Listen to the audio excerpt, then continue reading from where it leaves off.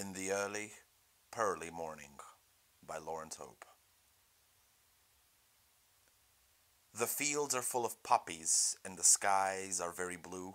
By the temple in the coppice, I wait, beloved, for you. The level land is sunny, and the errant air is gay, with scent of rose and honey. Will you come to me today? From carven walls above me smile lovers, many a pair.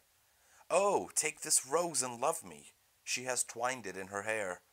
He advances, she retreating, pursues and holds her fast. The sculptor left them meeting in a close embrace at last.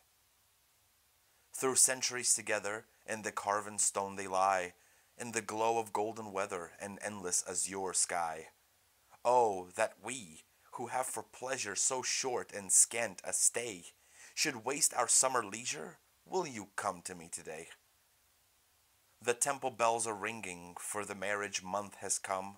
I hear the women singing, and the throbbing of the drum. And when the song is failing, or the drums a moment mute, the weirdly wistful wailing of the melancholy flute. Little life has got to offer, and little man to lose, since today fate designs to proffer.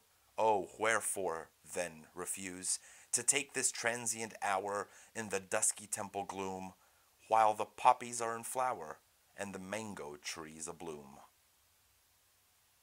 And if fate remember later, and come to claim her due, what sorrow will be greater than the joy I had with you? For today, lit by your laughter, between the crushing years, I will chance in the hereafter eternities of tears.